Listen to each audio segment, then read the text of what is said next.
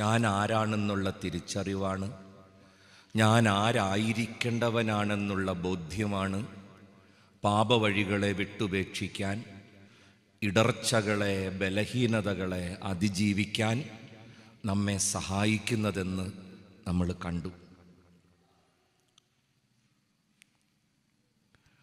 ആരാണെന്നുള്ള തിരിച്ചറിവ് ഒരു വലിയ ഉത്തരത്തിലേക്ക് നമ്മളെ കൊണ്ടുപോകുന്നുണ്ട്. ഞാൻ ആരാണ്? എന്താണ് എൻ്റെ ജീവിതത്തിൻ്റെ ആത്യന്തികമായ ലക്ഷ്യം? എന്താണ് എന്നെക്കുറിച്ച് എൻ്റെ ദൈവത്തിനുള്ള പദ്ധതി?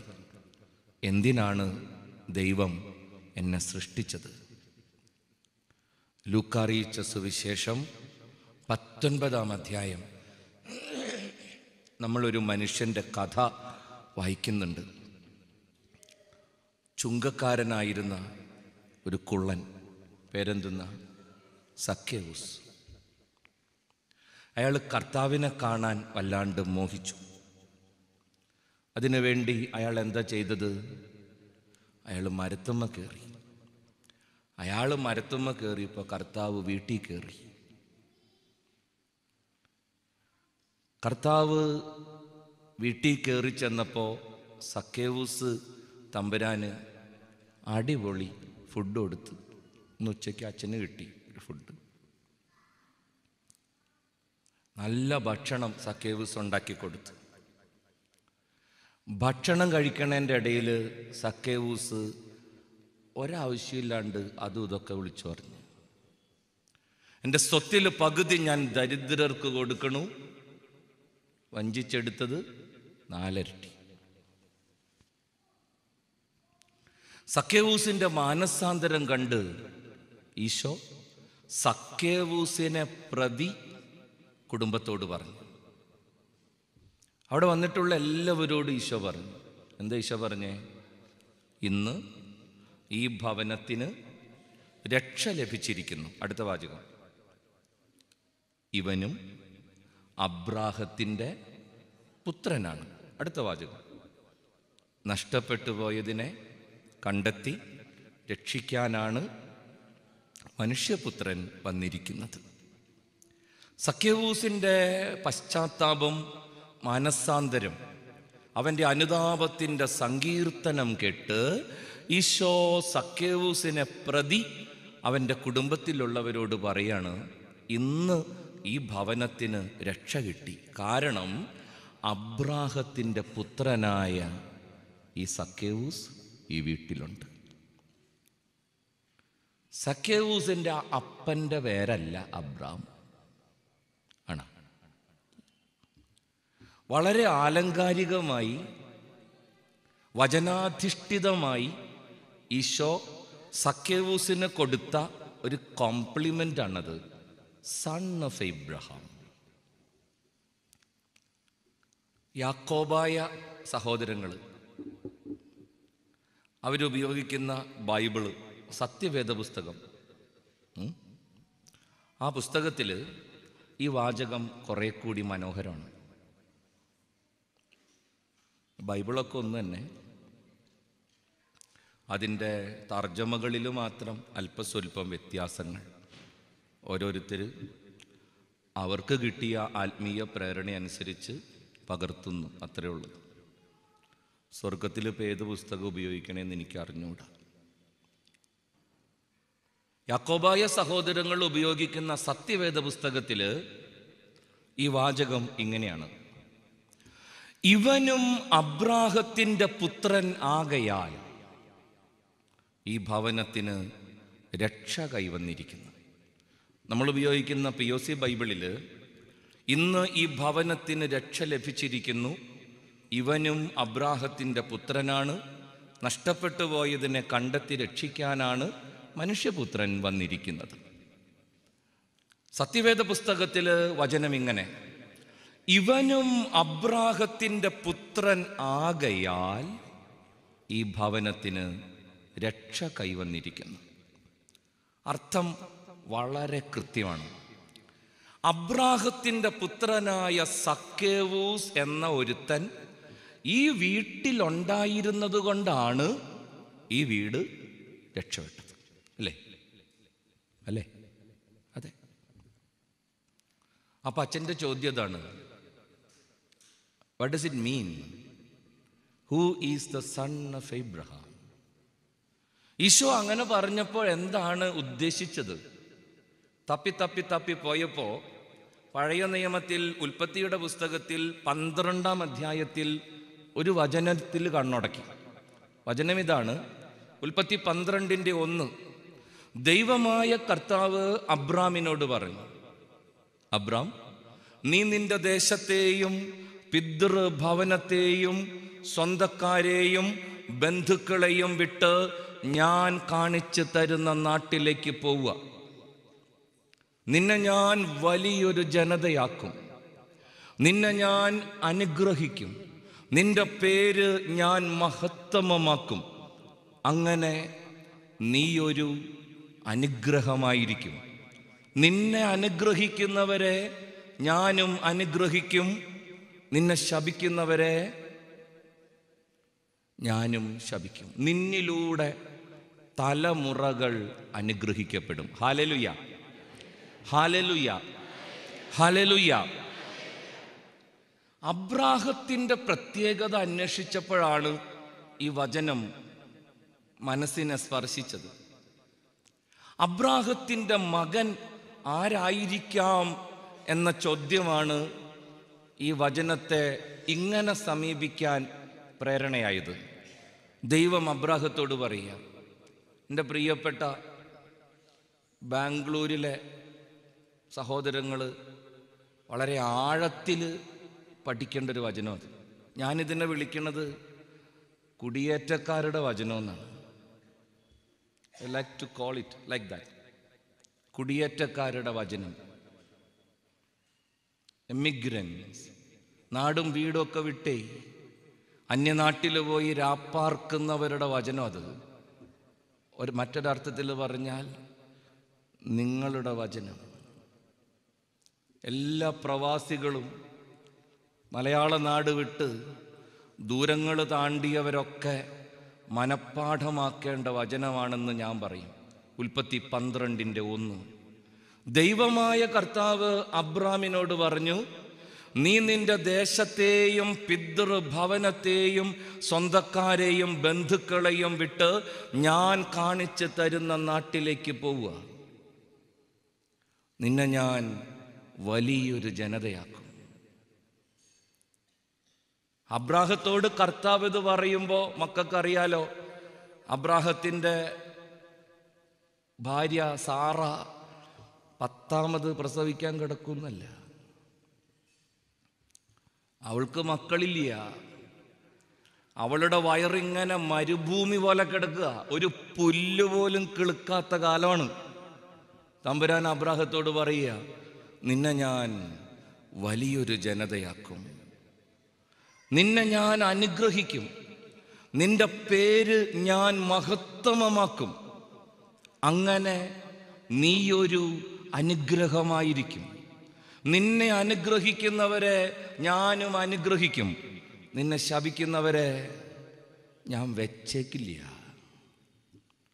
നീ എൻ്റെ അനുഗ്രഹമാണ്.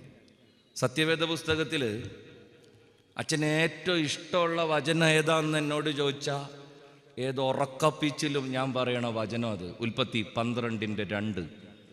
So that you will be A blessing. So that you will be A blessing. നമ്മൾ ഓരോരുത്തരും ആരായിരിക്കേണ്ടവരാണ് എന്ന ചോദ്യത്തിൻ്റെ ഉത്തരം സക്കേവൂസിൻ്റെ ജീവിതത്തിലൂടെ അന്വേഷിച്ചു പോയപ്പോൾ അബ്രാഹത്തിലാണ് ഞാൻ ചെന്നെത്തിയത്. അതിൻ്റെ പദ്ധതി, ദൈവികമായ നിയോഗം അത് തന്നെയാണെന്ന് അച്ഛൻ വിശ്വസിക്കണം. It's simply nothing but you are A blessing. നമ്മളെക്കുറിച്ച് പലരും പലതും പറയും, ഇല്ലേ? പലരും പലതും പറയും. You are useless and good for nothing. മൊത്തമൊക്കെ പറയണവരുണ്ട്. അയ്യോ, എത്ര വട്ടം കേട്ടേക്കും. നമ്മളെ പരിഹസിക്കുന്നവരുണ്ട്. നമുക്ക് പൊക്കമില്ല, വണ്ണമില്ല, കളറില്ല,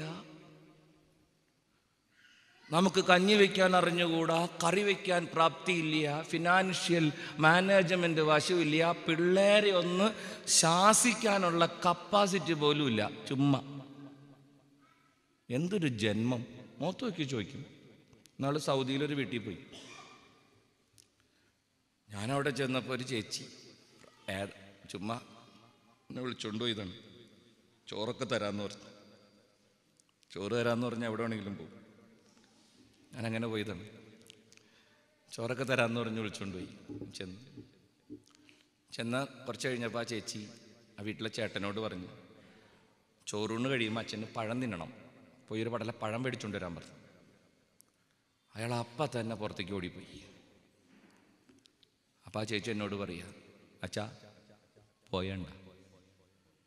എന്നിട്ട് എന്ത് പഴാന്നോ എന്തോരം. ഒന്നുമില്ല അച്ഛാ, കേട്ടത് വാതി കേൾക്കാത്തത് വാതി, ഇതേ പോയി, ഒരു ഉപകാരമില്ല അച്ഛാ.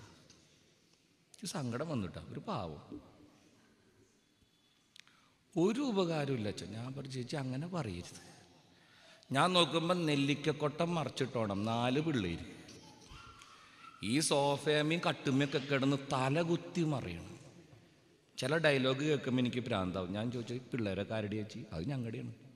ഇങ്ങനെ ഒരു ഉപകാരമെങ്കിലും ഉണ്ടായില്ലേ? 4 പിള്ളേര്, അത് 3 ആൺപിള്ളേർ, ഒരു പെങ്കൊച്ച്, നല്ല മിടുമിടുക്കം പിള്ളേര്. അങ്ങനെ ഒരു ഉപകാരവും ഇല്ല എന്ന് പറയരുത് കെട്ടിയോനെ കൊണ്ട്. എനിക്ക് സങ്കടം വന്നപ്പോൾ ഞാനൊന്ന് താങ്ങിയതാണ്. അപ്പം ചേച്ചി പറഞ്ഞ, എൻ്റെ അച്ഛ എന്തോരം കല്യാണാലോചന വന്നതാണെന്നറിയാമോ? ഓ, എത്ര പേരുടെ മുമ്പിൽ ഞാൻ മേക്കപ്പ് ഇട്ട് ചായയും കൊണ്ട് ചെന്നു. ഈ പൊട്ടൻ്റെ തലയിലാണ് എന്നെ കെട്ടിവെച്ചത്. ആ ചേച്ചി ഒരു ദാക്ഷിണ്യമില്ലാട്ടോ പറഞ്ഞേ. ഇങ്ങനെയൊക്കെ പറയണ കേട്ടപ്പോഴാണ് എൻ്റെ ജീവിതം എത്രയോ ഭാഗ്യപ്പെട്ടതാണെന്ന് എനിക്ക് മനസ്സിലായത്. ഞാൻ ചോദിച്ചപ്പോൾ ചേച്ചി കല്യാണത്തിന് മുമ്പ് ചേച്ചി ഒന്നും ആലോചിച്ചില്ലേ? ചേച്ചി ചേട്ടന് വിദ്യാഭ്യാസം? ഒരു വിദ്യാഭ്യാസവും ഇല്ല. ചേച്ചിക്ക് എന്തോരുണ്ട്? ഞാൻ BSc നേഴ്സ്. അപ്പം പിന്നെ ലവ് മാരേജ് ആയിരുന്നു. അച്ഛാ വൃത്തിയോട് പറയരുത്, ഇങ്ങനെയുള്ളതിനൊന്നും ഞാൻ പ്രേമിക്കില്ല. പിന്നെ അറേഞ്ച്ഡ് മാരേജാണ് അച്ഛാ. ഞാൻ ചോദിച്ചപ്പോൾ BSc നേഴ്സിംഗ് ഉണ്ടായിട്ട് പിന്നെ അങ്ങനെ ഒരാളെ കെട്ടിയെന്ന്. എൻ്റെ അച്ഛാ, പെണ്ണ് കാണാൻ വന്നിരുന്ന് ഞാൻ ചായയും കൊണ്ട് ചെന്നു. ആ ദുഷ്ടൻ 3ാംകാരൻ ചായ കുടിച്ചു കഴിഞ്ഞപ്പോൾ പറഞ്ഞു, ചെറുക്കനും പെണ്ണും എന്തെങ്കിലുമൊക്കെ മിണ്ടിയും പറഞ്ഞിരിക്കട്ടെ, നമുക്ക് പുറത്തേക്ക് ഇരിക്കാം. ഉത്തലുമീൻ ഇറങ്ങി പോണ പോലെയാണ്. ഒക്കെ പോയച്ചാ മുറിയിൽ നിന്ന് ഇറങ്ങി. ഞാൻ ഇയാളുടെ മുമ്പിൽ പെട്ടു. അപ്പം എന്നോടൊരു ചോദ്യം, എന്തോരം പഠിച്ച്? ഞാൻ പറഞ്ഞു, BSc പഠിച്ച്. അപ്പം അടുത്ത ചോദ്യം, മാത്തമാറ്റിക്സിനെ കുറിച്ചുള്ള അഭിപ്രായം എന്താണ്?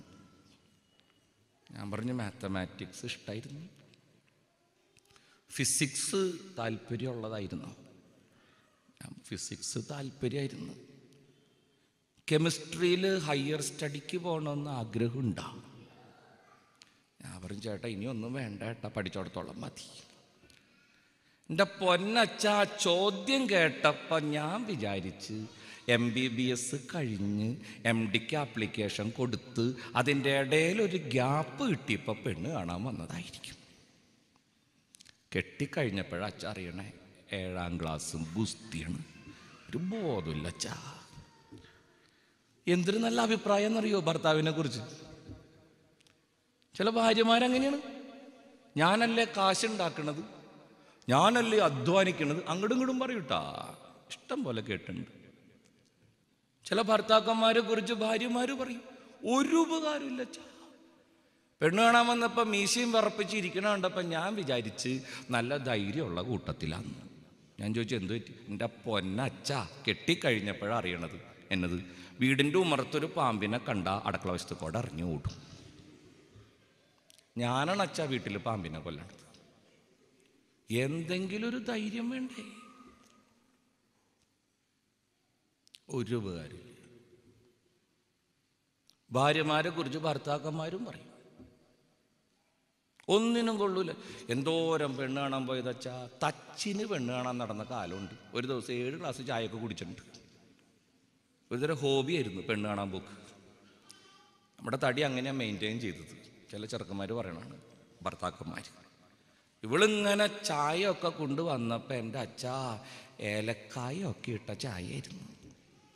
ഞാൻ വിചാരിച്ച് ജീവിതകാലം മുഴുവനും നല്ല ചായ കുടിക്കാലോ എന്ന് വിചാരിച്ച് മാത്രം കെട്ടിയതാണ്.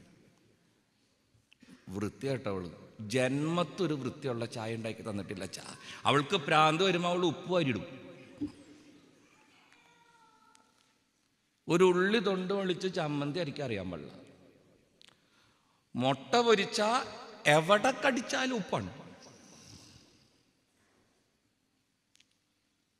മുറ്റടിക്കില്ല, പാത്രം കഴുകില്ല.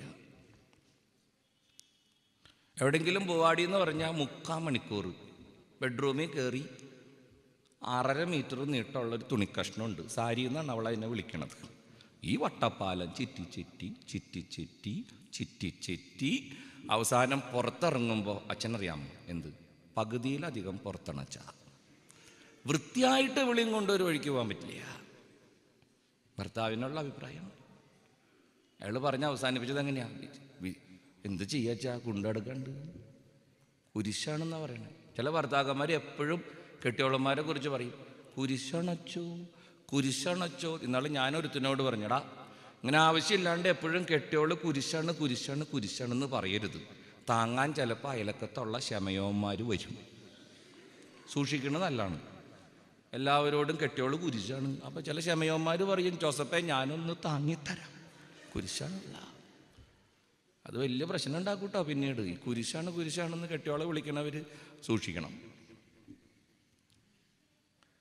നമ്മുടെ ജീവിതത്തെക്കുറിച്ച് പലരും പലതും പറയും. യൂസ്ലെസ്. എന്നോട് പറഞ്ഞിട്ടുണ്ട്, നീ ഒരിടവകയിൽ പള്ളിപണിയൊക്കെ ഉണ്ടായിരുന്നു. എവിടെയൊന്നും നിങ്ങൾ അന്വേഷിക്കരുത്, അന്റാർട്ടിക്ക അവിടുത്തെ പള്ളി പണിതപ്പോൾ പള്ളിപണിയൊക്കെ കഴിഞ്ഞ് ഇതുപോലെയൊക്കെ നല്ലൊരു പള്ളി ഞാനും പണിത്. കിഡ്നി ഒഴിച്ച് ബാക്കിയൊക്കെ ഞാൻ വിറ്റ്. എന്നാ പണിയായിരുന്നു. പള്ളിപണിയൊക്കെ കഴിഞ്ഞ് വെഞ്ചിരിപ്പിൻ്റെ സമയമായി. പൊതുയോഗം വിളിച്ചു കൂട്ടി. മെത്രാനെ വിളിക്കണോ, മെത്രാപ്പോലീത്തേനെ വിളിക്കണോ, നുൻഷിയോനെ വിളിക്കണോ, ഇനി മാർപ്പാപ്പേനെ ക്ഷണിക്കണോ, എന്തൊക്കെ ചർച്ച ചെയ്യാന്നറിയാമോ? അവസാനം മെത്രാനിൽ ഒതുങ്ങി. അത് നിവൃത്തിയുള്ളൂ. കാര്യങ്ങളൊക്കെ ഫിക്സ് ചെയ്ത് കഴിഞ്ഞപ്പോൾ ഇടവകക്കാരനൊരു അപ്പച്ചൻ കൈവക്കി. അച്ഛാ, ഒരു സംശയം. എന്താണ്? നമ്മുടെ പുതിയ പള്ളിയാണല്ലോ, അത് പിന്നെ പള്ളി പുതിയതല്ലേ, ചെണ്ണറിഞ്ഞൂടെ? അതല്ലച്ചാ, ഈ പുതിയ പള്ളിയിൽ എല്ലാ കാര്യങ്ങളും പുതിയത് തന്നെ ആയിരിക്കും. ഞാൻ പറഞ്ഞു, പിന്നെ പുതിയതല്ലേ, ഫാൻ പുതിയതാണ്, ലൈറ്റ് പുതിയതാണ്, ബെഞ്ച് പുതിയതാണ്, ഒക്കെ പുതിയതാണ്. പിന്നെ ചേട്ടൻ അങ്ങനെ ചോദിക്കണേ? അതല്ല അച്ഛാ, എല്ലാ കാര്യങ്ങളും പുതിയത് തന്നെ ആയിരിക്കുമോ? ഞാൻ പറഞ്ഞു, ചേട്ടാ തെളിച്ച് പറ, എനിക്ക് മനസ്സിലാവണില്ല. അച്ഛന് മാറ്റം ഉണ്ടാവൂ. വെഞ്ചിരിപ്പ് കഴിഞ്ഞിട്ടില്ലട്ടാ. ഈ തല നരച്ചതിനെ മാറ്റി കിട്ടുമെന്നാണ് ആൾക്കാർ അന്വേഷിക്കണേ. ഒരു കറുത്ത മുടിയുള്ള വൃത്തിയുള്ള ഒരെണ്ണത്തിന് തപ്പിയാൽ കിട്ടുമെന്നാണ് ചോദ്യത്തിൻ്റെ അർത്ഥം. ഞാൻ അന്ന് തന്നെ മെത്രാനച്ചനെ വിളിച്ചു പറഞ്ഞ്, പള്ളി വെഞ്ചിരിപ്പ് കഴിഞ്ഞാൽ മാറ്റം തന്നെ കേട്ടാ. ആൾക്കാർ അതേക്കുറിച്ചൊക്കെ ആലോചിക്കുന്നുണ്ട്. നമ്മളെക്കുറിച്ച് പലരും പലതും പറയും. You are useless and good for nothing. നമ്മുടെ ബലഹീനതകൾ, നമ്മുടെ പോരായ്മകൾ, 1000 നന്മ ചെയ്താലും ഒരു തെറ്റ് ചെയ്ത അതുമേ അല്ലേ കയറി പിടിക്കുക. എത്ര നന്നായിട്ട് കറി വെച്ചു കൊടുത്താലും പറയും, എന്നാലും നീ എന്തിന് ഇത്രയും വേപ്പിലിട്ടത്? വല്ലാത്തൊരു ചോദ്യമാണത്. കാൽമ പിടിച്ച് നിലത്തടിക്കാൻ തോന്നും ആ നേരത്ത്. എത്ര നല്ല കറി, ഒരു പോരായ്മ കണ്ടെത്താൻ മനുഷ്യൻ നോക്കി. അങ്ങനെയുള്ളൊരു സാഹചര്യത്തിൽ നമ്മളെക്കുറിച്ച് തന്നെ നമുക്ക് ചിലപ്പോൾ വല്ലാണ്ട് അപകർഷതാബോധം തോന്നും. എനിക്ക് തോന്നിയിട്ടുണ്ട്, ഉള്ള കാര്യം പറയാല. നമ്മളൊന്നിനും കൊള്ളൂല്ല എന്ന് തോന്നാത്തവരാരുള്ളത്? നമ്മുടെ ജീവിതത്തിൻ്റെ ബാല്യ കൗമാരങ്ങളിൽ ഈ ഇൻഫീരിയോറിറ്റി കോംപ്ലക്സ്, മറ്റുള്ളവരുടെ മുമ്പിൽ നിൽക്കുമ്പോൾ കുറവുകളും പോരായ്മകളും ഉള്ളവരാണെന്നുള്ള അനാവശ്യമായ ചിന്ത കീഴ്പ്പെടുത്താത്ത ആരുള്ളത് ഈ സമൂഹത്തില്? നമുക്കുണ്ട് അപകർഷതാബോധം. ഐ എം നോട്ട് ഗുഡ്, കറുത്തുപോയി, പോക്കാൻ കുറഞ്ഞു, ഉള്ളത് പറയാല്ല. എൻ്റെ വീട്ടിൽ കാണാൻ കൊള്ളില്ലാത്തത് ഞാനാണ്. എനിക്ക് ഭയങ്കര സങ്കടം അത് പറയുമ്പോൾ. ഈ കൊറോണ കാലത്താണ് ഒരു വലിയ ഉപകാരം എനിക്ക് മനസ്സിലായത്. ഞാൻ മുടി വെട്ടിക്കാൻ ഭയങ്കര മടിയനാണ്. കാരണം ഈ ചെവി പാറപ്പുറത്ത് ഒന്നിരിക്കണ പോലെയാണ്. എനിക്കത് കാരണം ഭയങ്കര സങ്കടം. മൂക്കിനും അതെ, ഭയങ്കര നീട്ടാണ്. ആവശ്യമില്ലാന്ന് എനിക്ക് തോന്നിയിരിക്കണം. എന്തിന് ഇത്ര നീട്ടം ഈ കുന്ത്രാണ്ടത്തിന്? പലപ്പോഴും എനിക്ക് തോന്നിയിട്ടുണ്ട്. നിങ്ങൾക്കറിയാലോ, ഈ കൊച്ചങ്ങൾ ഉണ്ടായി കഴിയുമ്പോൾ ഞാനിത് പറയണായിട്ട് പോയി ആരും ഉപദ്രവിക്കൊന്നും ചെയ്യരുത്. ഈ മക്കളെ കുളിപ്പിക്കണ ആത്മാക്കളാണ് നമുക്ക് ഷേപ്പ് ഉണ്ടാക്കണേ. നിങ്ങൾക്കറിയാമോ അത് മക്കളെ? പ്രത്യേകിച്ച് അമ്മയുടെ അമ്മ അല്ലെങ്കിൽ അപ്പൻ്റെ അമ്മ. എൻ്റെ ദൈവമേ, ഞാൻ എൻ്റെ അമ്മാമ്മേനെ തവിട് കൂടിയാക്കിയിട്ടുണ്ട് ഈ കാര്യം പറഞ്ഞു. എവിടെ നോക്കിയിട്ട് പണിതെന്ന് ചോദിച്ചു ഞാൻ. ഓരോ ഷേപ്പ് വേണ്ടേ? അങ്ങനെയാണ് മക്കളെ. നമ്മുടെ ഈ പൊക്കിളിൻ്റെ അളവൊക്കെ അമ്മാമ്മയുടെ തന്തവരിലാണ്. അമ്മാമ്മ ജീവിച്ചിരിപ്പുണ്ടെങ്കിൽ വീട്ടിൽ ചെന്ന് പൊക്കിളിൻ്റെ ഉള്ളിൽ അമ്മാമ്മയുടെ തന്തവരിൽ കടത്തി വെക്ക്, കറക്റ്റ് അളവായിരിക്കും. ഈ കുളിപ്പിക്കണ നേരത്ത് ഇതിങ്ങനെ തിരിച്ച് തിരിച്ച് തിരിച്ച് അല്ലേ? ഞാൻ പറയണത് കറക്റ്റല്ലേ? അതാണ് പരിപാടി. ഞാൻ അമ്മാമ്മയോട് പറഞ്ഞു, ഈ മൂക്കൊക്കെ അമ്മാമ്മ എന്നെ വലിച്ച് എൻ്റെ അമ്മ ഒരു അഡ്ജസ്റ്റ്മെൻറ്റിലൊക്കെ വലിക്കണ്ടേ?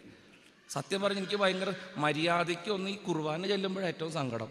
നേരെ ചൊവ്വയൊന്ന് ബലിപീഠം ചുംബിക്കാൻ പറ്റൂല. ഈ കുന്ത്രാണ്ടം വന്ന് ആദ്യം കുത്തും. ഒരു പുരോഹിതൻ്റെ ഏറ്റവും വലിയൊരു മോഹല്ലേ അത്. അതിന് പോലും ഞാൻ പലവട്ടം അമ്മാമ്മയുടെ അടുത്ത് ബഹളം വെച്ച്, ഇത് എവിടെ നോക്കിയിട്ട് പണിത് എൻ്റെ അമ്മാമ്മ. കഷ്ടമുണ്ട് കേട്ടാ. ചെവിയാണെങ്കിൽ ഇങ്ങനെ ഇരിക്കുന്നു. ഇപ്പം ഈ മാസ്ക് ഇടേണ്ട സമയം വന്നപ്പോഴാണ് ഇതിൻ്റെ ഉപയോഗം എനിക്ക് മനസ്സിലായത്. എത്ര ലൂസ് മാസ്ക് ആണെങ്കിലും കറക്റ്റ് ഫിറ്റാണ്. കൊറോണയ്ക്ക് സ്തോത്രം. എൻ്റെ അപകർഷതാബോധം മാറ്റി തന്നു. ഒരു ദിവസം കുറേ വഴക്ക് പറഞ്ഞപ്പോൾ അമ്മാമ്മ പറഞ്ഞു, മോനെ ഈ വിഷമൊന്നും വിചാരിക്കരുത്. നിൻ്റെ അപ്പാപ്പൻ ഒരു ഗാന്ധിയനായിരുന്നെന്ന് നിനക്കറിയാല. നിന്നെ കുളിപ്പിക്കാൻ കിടത്തിക്കൊണ്ടിരുന്ന വരാന്തയുടെ പൊക്കത്ത് അങ്ങേര് ഒരു മഹാത്മാഗാന്ധിയുടെ പടം കൊണ്ട് തൂക്കിയിട്ടുണ്ടായിരുന്നു. മോൻ വിഷമിക്കരുത്. അങ്ങേരെ നോക്കിയാണ് ഞാൻ മോനിട്ട് പണിത്. മോൻ വിഷമിക്കരുത്. വിരിഞ്ഞ ചെവിയും നീണ്ട മൂക്കും ഒക്കെ മഹാന്മാരുടെ ലക്ഷണമാണ്. ഞാനിപ്പോൾ ഇടയ്ക്ക് കണ്ണാടി പോയി നോക്കി, മഹാൻ എന്ന് വിളിക്കും. ഒരാശ്വാസം. ചെവി വിടർന്നു എന്ന് വെച്ചാൽ വിഷമിക്കൊന്നും വേണ്ടട്ടാ. മഹാന്മാരുടെ ലക്ഷണമാണ്. വലിയ ആളാവണ്ട. അപകർഷതാബോധം ഭയങ്കര ബുദ്ധിമുട്ടാണ് നമുക്ക്. നമ്മളൊക്കെ അങ്ങനെ ഒരു തലത്തിലൂടെ കടന്നു പോയിട്ടുണ്ട്. എന്നെ കാണാൻ കൊള്ളില്ല, എനിക്ക് പഠിപ്പില്ല, എനിക്ക് പ്രസംഗിക്കാൻ അറിയില്ല, പാട്ടുപാടാൻ വശമില്ല, കളിക്കാൻ പറ്റില്ല, തിന്നാൻ അറിഞ്ഞൂടാ. മറ്റുള്ളവർ നമ്മളെക്കുറിച്ച് എന്തൊക്കെ പറഞ്ഞാലും, മറ്റുള്ളവർ നമ്മുടെ ജീവിതത്തെ എങ്ങനെയൊക്കെ വിലയിരുത്തിയാലും, നിന്നെക്കുറിച്ച് നീ തന്നെ എത്ര മോശമായി കരുതിയാലും, നിന്റെ ജീവിതത്തിനുള്ള നല്ല ദൈവത്തിൻ്റെ അടിക്കുറിപ്പ് അങ്ങനെയാണ്: യു ആർ എ ബ്ലെസ്സിങ്. നീ ഒരു അനുഗ്രഹമാണ്. നീ ഒരു അനുഗ്രഹമാണ്. നിന്നിലൂടെ ദൈവം അത്ഭുതങ്ങൾ കരുതി വച്ചിട്ടുണ്ട്.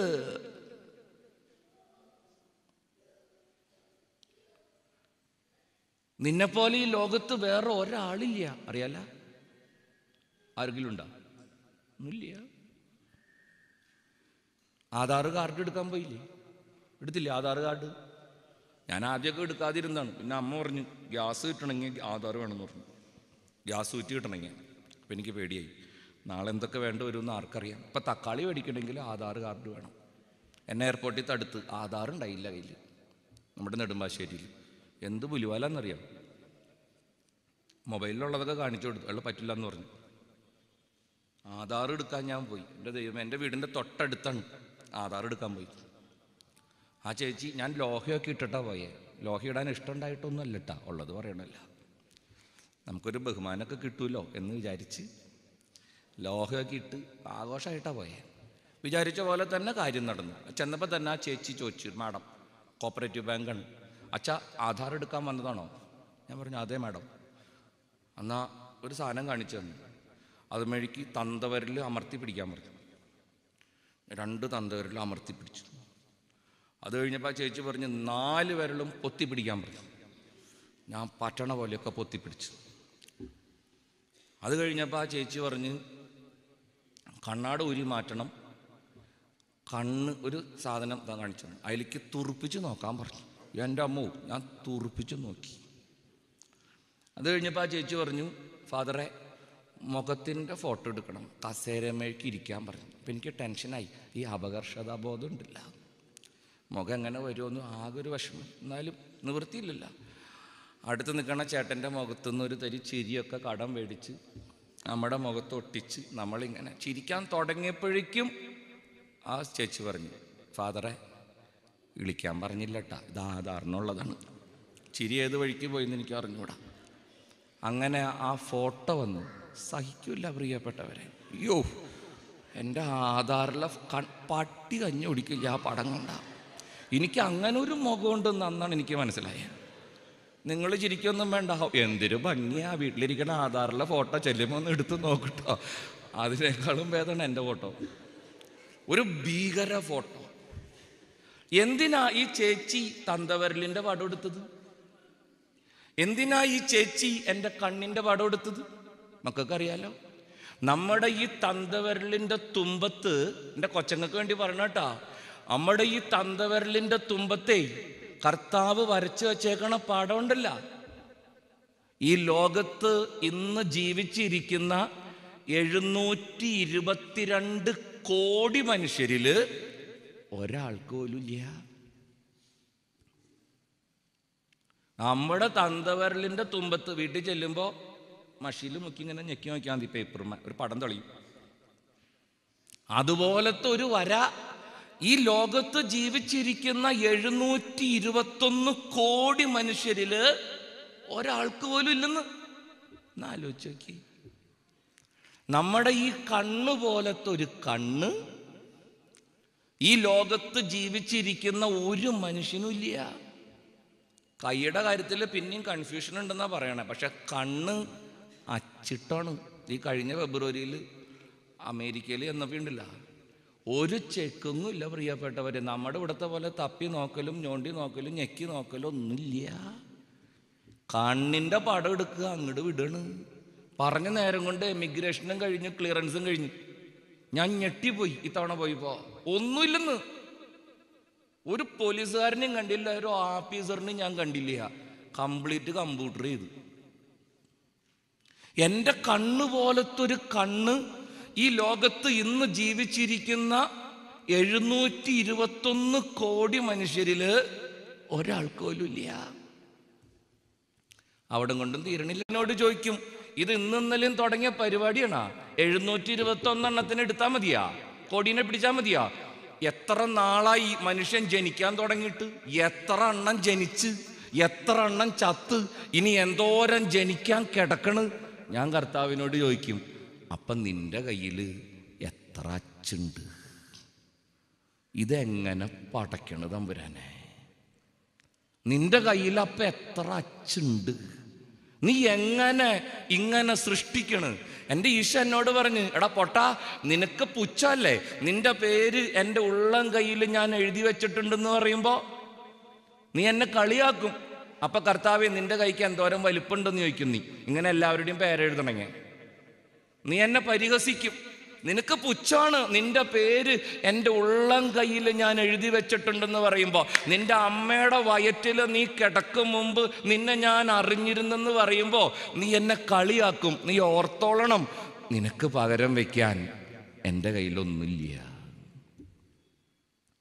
നിനക്ക് പകരം വയ്ക്കാൻ എൻ്റെ കയ്യിലൊന്നുമില്ല. എൻ്റെ കയ്യിൽ മാത്രമല്ല, നിന്റെ പ്രിയപ്പെട്ടവർക്കും. ചില ബോധമില്ലാത്ത പിള്ളേർ പറയും, അമ്മയ്ക്ക് എന്നേക്കാൾ ഇഷ്ടം ചേട്ടനോടാണ്. ഇല്ലേ? അങ്ങനെ ചില ആത്മാക്കളുണ്ട്. അപ്പന് എന്നേക്കാൾ ഇഷ്ടം അനീത്തിയോടാണ്. ഞാൻ പണ്ടൊക്കെ പറയും, അങ്ങനെ പറയണ പിള്ളേരുണ്ടില്ല. ഇങ്ങനെ പതുക്കെ തോളത്ത് തട്ടി വീട്ടിലെ ചുമരിൻ്റെ അടുത്തേക്ക് കൊണ്ടുപോകണം. എന്നിട്ട് ഇടത്തെ കൈ താടിയമ്മയും വലത്തെ കൈ തലയിലും പിടിക്കണം. എന്നിട്ട് ആ ചുണ്ട് കൊണ്ടുപോയി ചുമരുമത് ഇങ്ങനെ ഉരയ്ക്കണം.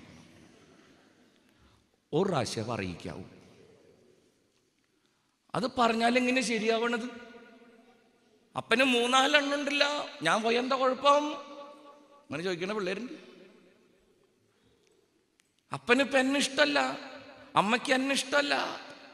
നിനക്ക് പകരം വെക്കാൻ ഈ ലോകത്ത് വേറെ ഒരു ജീവനില്ല. അത് നീ മനസ്സിലാക്കണം. നീ അത്രമാത്രം വിലപ്പെട്ട സൃഷ്ടിയാ. ദൈവം പറഞ്ഞ്, നീ എനിക്ക് നഷ്ടപ്പെട്ടാൽ നിന്നെക്കുറിച്ച് നിന്നിലൂടെ ഞാൻ കണ്ട സ്വപ്നങ്ങളൊക്കെയും എനിക്ക് നഷ്ടപ്പെടുക. വെറുതെ അല്ല അനുദപിക്കുന്ന പാപീനെ കുറിച്ച് സ്വർഗത്തിൽ വെടിക്കെട്ട് നടത്തുമെന്ന് തമ്പുരാൻ പറഞ്ഞത്. അത്രയ്ക്ക് വിലയുണ്ട് ദൈവത്തിന് ഓരോ മനുഷ്യ ജീവനും. നീ അത്രമാത്രം ദൈവത്തിന് പ്രിയപ്പെട്ടവനും സ്വീകാര്യനുമാണ്. ഇതിന് മറുവശമാണ് ധ്യാനിക്കാൻ അച്ഛൻ നിങ്ങളോട് ആവശ്യപ്പെടുന്നത്. പ്രിയപ്പെട്ടവരെ, നമ്മിലൂടെ നമ്മുടെ കുടുംബത്തിലേക്കും പ്രിയപ്പെട്ടവരുടെ ജീവിതത്തിലേക്കും കടന്നു വരേണ്ടത് നമ്മിലൂടെ കടന്നു വന്നില്ലെങ്കിൽ വേറെ ആര് വിചാരിച്ചാലും അത് കൊടുക്കാൻ പറ്റില്ലട്ടാ.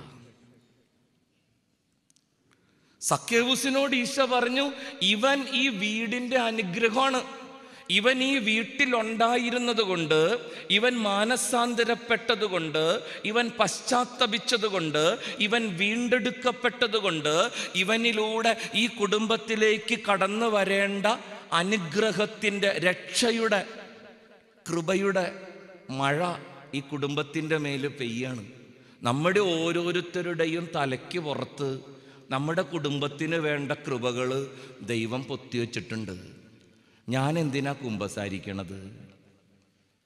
ഞാൻ എന്തിനാ വിശുദ്ധ കുർബാനയിൽ സംബന്ധിക്കണത്? ഞാൻ എന്തിനാ നോമ്പ് നോക്കണത്? ഞാൻ എന്തിനാ പഠിക്കണത്? ഞാൻ പഠിക്കണത് എൻ്റെ മാത്രം കാര്യമല്ല. കാര്യം ബോധമില്ലാണ്ട് ചിലപ്പോൾ അപ്പൻ ആവശ്യമില്ലാണ്ട് അതും ഇതൊക്കെ പറയും. എൻ്റെ അപ്പനും പറയാറുണ്ട്. സ്ഥിര അപ്പനും അമ്മയും പറഞ്ഞ ഡയലോഗാണ്, നീ പഠിച്ചാ നിനക്ക് നല്ലത്. അങ്ങനെ പറയാറില്ലേ മക്കൾ? കേട്ടില്ലേ? എന്ത് കറക്റ്റായിട്ട് അച്ഛൻ പറയണല്ലേ. ഇത് മക്കളെ, നിങ്ങളെക്കാളും കഷ്ടത്തിൽ നമ്മൾ ജീവിച്ചേ. ഇടയ്ക്ക് അപ്പം പറയും, നീ പഠിച്ചാൽ നിനക്ക് നല്ലത്, നീ പഠിച്ചാൽ നിനക്ക് നല്ലത്. ഒരു ദിവസം എനിക്ക് ഭ്രാന്തായി. ഞാൻ പറഞ്ഞ, അപ്പ ഈ വൃത്തിയായിട്ട് വർത്താനം പറയില്ലേ, ഞാൻ പഠിച്ച അപ്പനും നല്ലത്. അപ്പം കണ്ണുരുട്ടി. ഞാൻ പറഞ്ഞ, അപ്പ ഞാൻ പഠിച്ചാൽ എനിക്ക് നല്ല മാർക്ക് കിട്ടും, എനിക്ക് നല്ല മാർക്ക് കിട്ടിയാൽ എനിക്ക് നല്ല ജോലി കിട്ടും, എനിക്ക് നല്ല ജോലി കിട്ടിയാൽ നല്ല ശമ്പളം കിട്ടും, നല്ല ശമ്പളം കിട്ടിയാൽ അപ്പന് പാൻറ് വാങ്ങാം, അമ്മയ്ക്ക് സാരി വാങ്ങാം, നമ്മുടെ 800 മാറ്റി സെന്നാക്കാം. എന്തൊക്കെ പരിപാടികളപ്പാ. ഞാൻ പഠിച്ചാൽ എനിക്ക് നല്ലതെന്ന് അപ്പം പറയരുത്, ഞാൻ പഠിച്ചാൽ നമുക്ക് നല്ലതെന്ന് പറഞ്ഞാൽ മതി. എൻ്റെ മക്കളെ, നമ്മൾ പഠിക്കുന്നത് നമുക്ക് വേണ്ടി മാത്രമല്ല, ഒരിക്കലും അല്ല. നമ്മൾ പഠിക്കുന്നത് നമ്മളെക്കുറിച്ച് സ്വപ്നം കാണുന്ന നമ്മുടെ മാതാപിതാക്കൾക്ക് വേണ്ടി കൂടിയാ. നമ്മെക്കുറിച്ചുള്ള സ്വപ്നങ്ങളിലാണ് അവർ ജീവിക്കണത്. അടുത്ത വീട്ടിലെ ടോണിക്ക് 10ാം ക്ലാസ്സിൽ 10 A+ കിട്ടിയ നമ്മുടെ അപ്പന് വല്ല ഗുണമുണ്ടോ? ഉണ്ടോ മക്കളെ? അടുത്ത വീട്ടിലെ ടോണിക്ക് 10ാം ക്ലാസ്സിൽ 10 A+. ഞാൻ ചെന്ന് എൻ്റെ അമ്മോട് പറഞ്ഞു, അമ്മ തെക്കേലെ ടോണിക്ക് 10 A+. മുഖം പൊത്തി ഒരു തൊഴി തന്നിട്ട് എൻ്റെ അമ്മ എന്നോട് ചോദിച്ചു, നിനക്ക് എത്രയുണ്ടാ ചെറുത്താനെ? ഞാൻ പറഞ്ഞു, എനിക്ക് 7 A+. വലിയ കാര്യമായി പോയി. അടുത്ത വീട്ടിലെ ടോണിക്ക് 10 A+ കിട്ടിയാൽ നമ്മുടെ അമ്മയ്ക്ക് വല്ല ഗുണമുണ്ടോ? വല്ല ഗുണമുണ്ടോ? നമ്മുടെ അമ്മയ്ക്ക് സന്തോഷം ഉണ്ടാവണമെങ്കിൽ ആർക്ക് 10 A+ കിട്ടണം? അമ്പക്ക് കിട്ടണം. അടുത്ത വീട്ടിൽ ഔസേപ്പേട്ട 3 നില പെരവണത്, നമുക്ക് വല്ല മെച്ചുണ്ടാ? വെഞ്ചിരിപ്പിൻ്റെ അന്ന് ബിരിയാണി കിട്ടും, നല്ല കാര്യം. ഔസേപ്പേട്ടനായിട്ട് അങ്ങേറ്റത്തെ അടയും ചക്കരിയാണ്. അത് കാരണം പിറ്റേ ദിവസം കണ്ടപ്പോൾ ചോദിച്ചു, ഔസേപ്പേട്ട ഫ്രിഡ്ജിൽ വല്ലത് ഇരിപ്പുണ്ടാ? ബിരിയാണി ബാക്കി? പൂവട മോനെ, നീ വാ, കുറച്ച് തരാം. 3ാമത്തെ ദിവസവും ബിരിയാണി ചോദിച്ചു എന്നാൽ അയാളുടെ പട്ടീനെ കഴിച്ചിടും. വൃത്തിയായിട്ടവനെ, ഞാൻ പെരവണത് നിനക്ക് ബിരിയാണി തരാനാണ് അല്ലട്ടാ. ഔസേപ്പേട്ടൻ പെരവണതാ ഔസേപ്പേട്ടൻ്റെ മക്കൾക്ക്. നമുക്ക് കിട്ടണമെങ്കിൽ ആര് പെരവണിയണം? അമ്പട അപ്പം പരവണിയണം. വേണ്ടേ? അതാണ് ഈ പറഞ്ഞത്. ഞാൻ ചങ്ക് പൊട്ടി പ്രാർത്ഥിച്ചാൽ എൻ്റെ ഇടവകക്കാർക്ക്, ഇന്നലെ അച്ഛൻ പറഞ്ഞില്ലേ, സെന്റ് തോമസ് ഇടവകയിലെ വികാരിയച്ഛൻ ചങ്ക് പൊട്ടി കുർബാന ഇല്ല, നിങ്ങൾ എന്തിനാ രാമമൂർത്തി നഗറിലുള്ളവർക്ക് വല്ല ഗുണമുണ്ടാവും? നിങ്ങൾക്ക് എന്തെങ്കിലും തടയണമെങ്കിൽ നിങ്ങളുടെ അച്ഛൻ ഡീസൻ്റായിട്ട് ബലിയർപ്പിക്കണം. വേണ്ടേ? നമ്മുടെ ജീവിതത്തിലൂടെ നമ്മുടെ പ്രിയപ്പെട്ടവർക്ക് കിട്ടേണ്ട നന്മകൾ നമ്മിലൂടെ മാത്രമേ കിട്ടുള്ളൂ. നിങ്ങൾ തങ്കപ്പെട്ട ആൾക്കാരാട്ടോ. നിങ്ങളെനിക്ക് ഭയങ്കര ഇഷ്ടമായി. ക്ലമൻ്റച്ഛൻ മാറിപ്പോയിട്ട് വേണം ഇവിടെ വികാരിയായിട്ട് വരാൻ. മാറിയില്ലെങ്കിൽ ഞാൻ ഓടിക്കാനാണ് വിചാരിച്ചേക്കുന്നത്. ബോംബ് വെച്ചിട്ട് പോകാമെന്ന് കരുതുന്നത്. നല്ല മനുഷ്യൻ, കൈയൊക്കെ കൂപ്പി പിടിച്ച് കുർബാനയൊക്കെ കാണുന്നുണ്ട്. പക്ഷെ ഈ കുർബാന സ്വീകരണമൊക്കെ പ്രശ്നട്ടാ. കുറേ പേര് ഈ വക പരിപാടിയൊന്നും ഇല്ലാത്തവരുണ്ടെന്ന് തോന്നണം. പള്ളിയിൽ വരാൻ മടി പിടിക്കുന്നവരുണ്ട്, കുമ്പസാരിക്കാൻ മടി പിടിക്കുന്നവരുണ്ട്, നോമ്പ് നോക്കാൻ മടി പിടിക്കുന്നവരുണ്ട്. ഞാൻ എന്തിനാ നോമ്പ് നോക്കണത്? ഞാൻ എന്തിനാ ബലിയർപ്പണ വേളയിൽ കരങ്ങൾ കൂപ്പി പിടിക്കണത്? ഞാൻ എന്തിനാ അലറി പ്രാർത്ഥനകൾ ചൊല്ലണത്? ഞാൻ എന്തിനാ എൻ്റെ ജീവിതത്തിൻ്റെ വിശുദ്ധി സൂക്ഷിക്കണത്? ഞാൻ എന്തിനാ ഏതെങ്കിലും ദരിദ്രവാസിക്ക് 10 രൂപ സഹായം കൊടുക്കണത്? ഞാൻ എന്തിനാ ചീത്ത കൂട്ടുകെട്ടുകളിൽ നിന്ന് മാറി നടക്കണത്? ഞാൻ എന്തിനാ ചത്ത് പഠിക്കണത്? എനിക്ക് വേണ്ടി മാത്രമല്ല. അച്ഛൻ പണ്ട് വളരെ വളരെ ദൂരെ ഒരു സ്ഥലത്ത് പോയി. ഒരു സ്ഥലം എന്ന് പറയട്ടെ, വാങ്കോവർ. കേട്ടിട്ടുണ്ടോ? വാങ്കോവർ കാനഡയുടെ തുമ്പാണ്. നമ്മുടെ ബിൽ ഗേറ്റ്സിൻ്റെ ഒക്കെ വില്ലേജ് അതിൻ്റെ അടുത്താണ്. കാനഡയുടെ ഒരു മൂല, വാങ്കോവർ. മനോഹരമായൊരു സ്ഥലമാണ്, സൂപ്പർ. അവിടെ ചെന്ന് വിമാനം ഇറങ്ങിയപ്പോൾ ഒരു മനുഷ്യൻ എന്നെ കൊണ്ടുപോകാൻ വന്നു. അടിപൊളി വണ്ടിയായിരുന്നു. അല്ല, ഓടിയുടെ Q7 അടിച്ച് വിളിച്ച പോയി. ഗംഭീര വണ്ടിയൊക്കെ കൊണ്ട് ഇയാൾ വന്ന് എൻ്റെ ബാഗൊക്കെ വാങ്ങിച്ച് വണ്ടിയിൽ വെച്ച്. ഒരു ചെറുപ്പക്കാരൻ, ഒരു 42-40 വയസ്സുണ്ടോ. വണ്ടി അങ്ങനെ ഓടിച്ചുകൊണ്ടിരിക്കുമ്പോൾ ഞാൻ ഇയാളോട് വെറുതെ ചോദിച്ചു, സഹോദരാ, എങ്ങനെയുണ്ട് ഇവിടെ വന്നിട്ട്? സുഖമാണോ വാങ്കോവർ? അയാൾ പറഞ്ഞു, അതേ ചോ, സുഖമായിട്ട് പോണു. ജോലിയൊക്കെ ഉണ്ടോ? വച്ചാ ജോലിയൊക്കെ ഉണ്ട്. എത്ര നാളായി വന്നിട്ട്? 3 കൊല്ലമായി അച്ഛാ. ഓ, ജോലിയൊക്കെ കിട്ടി? ജോലിയൊക്കെ കിട്ടിയച്ചാ. കെട്ടിയവൾക്കുണ്ടോ? അവൾക്കും പണിയുണ്ട്. അപ്പം ഞാൻ ചോദിച്ചു, പഠിച്ചത് തന്നെ കിട്ടിയ? ഇയാൾ ചിരിച്ച്. അയാൾ എന്നോട് പറഞ്ഞു, അച്ഛൻ ചോദിച്ചതിൻ്റെ അർത്ഥം എനിക്ക് മനസ്സിലായി. പഠിച്ചത് തന്നെ കിട്ടിയച്ചാ. ഞാൻ അവൾ IT ആണ്. 2 പേർക്ക് IT തന്നെ ജോലി കിട്ടി. സമാധാനമായിട്ടാണ് പോണേ. 2 ആൺപിള്ളേരുണ്ട്. ഞാൻ പറഞ്ഞു, ദൈവത്തിന് മഹത്വം, നിനക്ക് ദൈവാനുഗ്രഹമുണ്ട്. ഒരു 2 മിനിറ്റ് കഴിഞ്ഞപ്പോൾ ഇയാൾ എന്നോട് പറഞ്ഞു, അച്ഛനോടായതുകൊണ്ട് പറയാല. എന്നാ പറ്റി? എൻ്റെ വീട് കോട്ടയം അടുത്താണ്. കോട്ടയംകാർ വിഷമൊന്നും വിചാരിക്കും. നല്ല കാര്യം പറയാൻ പോണത്, നല്ല കാര്യമാണ് പറയാൻ പോണത്. എൻ്റെ വീട് കോട്ടയം അടുത്താണ്. അച്ഛനോടായതുകൊണ്ട് പറയണ കേട്ടോ. എന്നടൂ, ഞാൻ നാട്ടിലുള്ള കാലത്ത് അത്ര നല്ല ഉണ്ണിയൊന്നും ആയിരുന്നില്ല അച്ഛാ. അയ്യോ, അതെന്ത് പറ്റി? ഇല്ല അച്ഛാ, വേറെ വൃത്തികെട്ട സ്വഭാവമൊന്നുമില്ല. പള്ളിയിൽ പോവാൻ എനിക്ക് ഭയങ്കര മടിയാ. അതെന്തേ? എന്താന്ന് വെച്ചാ പ്രത്യേകിച്ചൊന്നുമില്ല അച്ഛാ, ഞാൻ കിടന്നുറങ്ങും. എനിക്ക് പള്ളിയിൽ പോകാൻ കഴിയില്ല. വിശ്വാസം ഇല്ലാഞ്ഞിട്ടൊന്നുമല്ല, എനിക്ക് എന്താണാവോ അങ്ങ് പോവാൻ തോന്നാറില്ല. ഞാൻ പോവില്ല അച്ഛാ. വികാരിയച്ഛൻ എന്നും പറയും പള്ളി ചെല്ല്. ഞാൻ പറയും വയറുവേദന, നെഞ്ചുവേദന, എന്തെങ്കിലും നുണ പറഞ്ഞ് ഞാൻ രക്ഷപ്പെടും. ഈ IT ആയതുകൊണ്ട് പള്ളിയിലെ ആത്മസ്ഥിതിയൊക്കെ ശരിയാക്കി കൊടുക്കാൻ അച്ഛൻ എന്നെ ഇടയ്ക്കിടയ്ക്ക് വിളിക്കാറുണ്ട്. എന്തെങ്കിലും നുണ പറഞ്ഞ് ഞാൻ രക്ഷപ്പെടും വെച്ചാൽ. മാസത്തിലൊരിക്കൽ ഞാൻ പള്ളിയിൽ പോവും, ഞായറാഴ്ച കുർബാനയ്ക്ക്. പോയാൽ തന്നെ നരസിംഹ അവതാരമാണ്. ഒരു കാല് പുറത്ത്, മറ്റേ കാല് അകത്ത്, വാതുക്ക നിൽക്കുള്ളു. ഞാനിങ്ങനെ കണ്ണും തുറപ്പിച്ച് കേട്ടിരുന്നു, എന്താണ് ഇയാളിങ്ങനെയൊക്കെ പറയണത്. പക്ഷെ അച്ഛനോട് ഞാനൊരു കാര്യം പറയാം. എൻ്റെ അച്ഛാ, നാട്ടിലെനിക്കൊരു അപ്പനും അമ്മയുണ്ട്. എന്തു പറ്റി? ഒന്നും പറ്റില്ല അച്ഛാ. മഴയായാലും മഞ്ഞായാലും എന്തൊക്കെ ബുദ്ധിമുട്ടും അസ്വസ്ഥതകളും ഉണ്ടായാലും രണ്ടെണ്ണവും കാലത്ത് 6 മണിയുടെ കുർബാനയ്ക്ക് എല്ലാ ദിവസവും പോവച്ചാ. എല്ലാ ദിവസവും പോവും. അപ്പൻ രണ്ടെണ്ണം ഒരുമിച്ചാണ് വീട്ടിൽ നിന്ന് ഇറങ്ങണത്. അമ്മ നേരെ പള്ളിയിൽ ചെല്ലും. അമ്മ പറയും അവിടെ പള്ളിയിൽ കൊന്ത നമസ്കാരമുണ്ട്, അത് കാരണം അമ്മയ്ക്ക് അതിൽ കൂടണമെന്ന് പറഞ്ഞ് അമ്മ നേരത്തെ പോവും.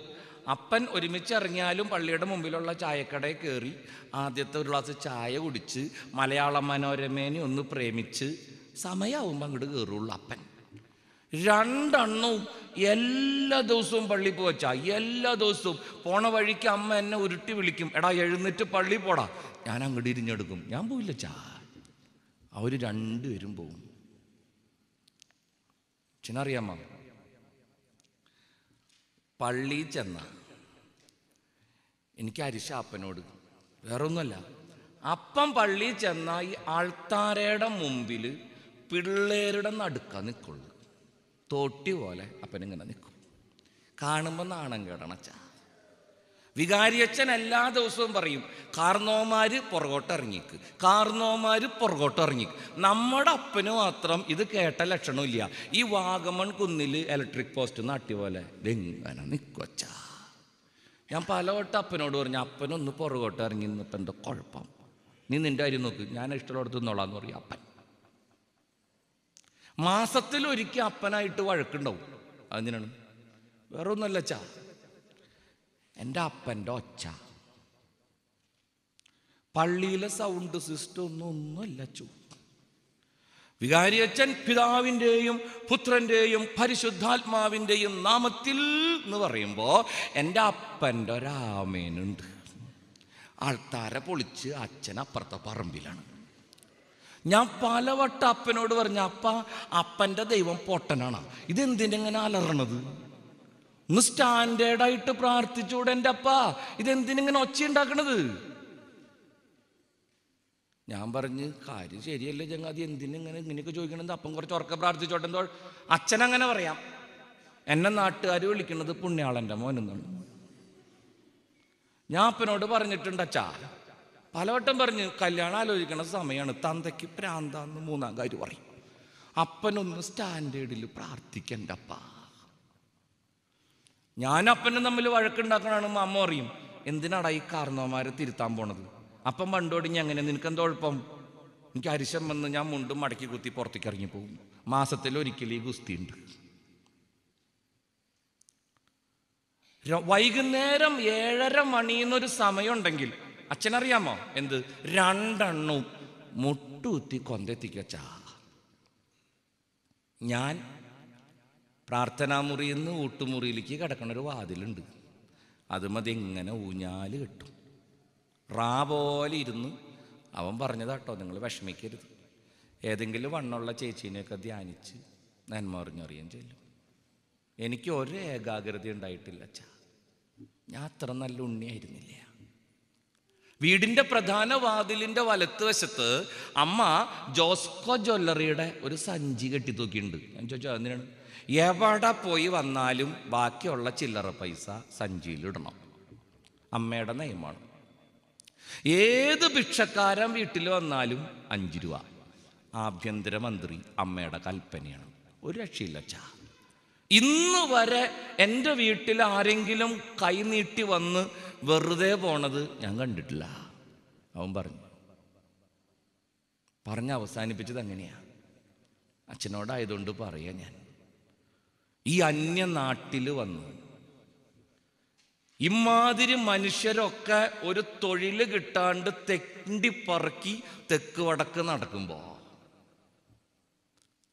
എന്നെപ്പോലെ ഒരുത്തന് ഇത്ര പെട്ടെന്ന് ജോലി കിട്ടാനും ഇത്ര സമാധാനത്തിൽ ഞാൻ ജീവിക്കാനുമുള്ള കാരണം ഞാൻ ആലോചിച്ച് നോക്കിയിട്ട് അത് മാത്രമാണ് അച്ഛാ. തങ്കപ്പെട്ടൊരപ്പനും അമ്മയും നാട്ടിലുണ്ട്. നിങ്ങളോട് പറഞ്ഞെന്തിനാ, കുർബാന കാണണത് നിനക്ക് വേണ്ടി മാത്രമല്ല, കുമ്പസാരിക്കണത് നിനക്ക് വേണ്ടി മാത്രമല്ല, നോമ്പ് നോക്കണത് നിനക്ക് വേണ്ടി മാത്രമല്ല, പഠിക്കണത് നിനക്ക് വേണ്ടി മാത്രമല്ല, ചീത്ത കൂട്ടുകെട്ടുകളിൽ നിന്ന് മാറി നടക്കണത് നിനക്ക് വേണ്ടി മാത്രമല്ല. നിന്നിലൂടെ അനുഗ്രഹിക്കപ്പെടുന്നൊരു കുടുംബമുണ്ട്. അച്ഛൻ ഇന്നലെ പറഞ്ഞതിൻ്റെ ബാക്കിയാണ് ഈ പറയണേ. നീ ആരാണ്? നീ ആരായിരിക്കേണ്ടവനാണ്. നീ ഒരു അനുഗ്രഹമാണെന്ന തിരിച്ചറിവ് നിനക്കുണ്ടാവണം. പരിശുദ്ധ അമ്മ ഒരനുഗ്രഹമാണ്. പ്രസവിക്കാൻ നേരത്ത് അവൾ തൊഴുത്തി കയറി കിടന്നു, അല്ലേ? ഇവിടെ ഇരിക്കണ ഏതെങ്കിലും ചേച്ചിമാര് പ്രസവിച്ചത് തൊഴുത്തിലാണ്?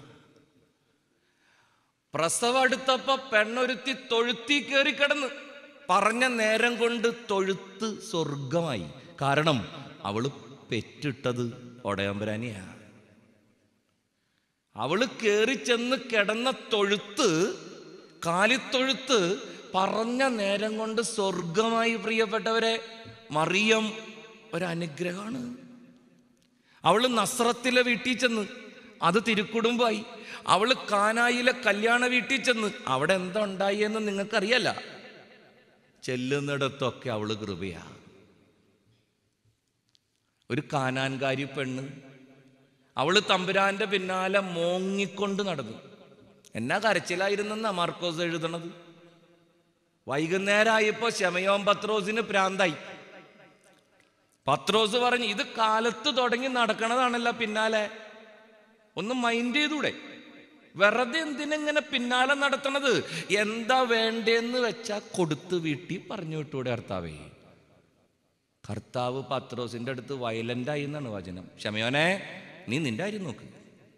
ഞാൻ വന്നിരിക്കുന്നത് ഇസ്രായേൽ ഭവനത്തിൽ നഷ്ടപ്പെട്ട ആടുകളുടെ അടുത്തേക്കാ. മക്കൾക്കുള്ളത് ഞാൻ പട്ടിക്ക് കൊടുക്കില്ല.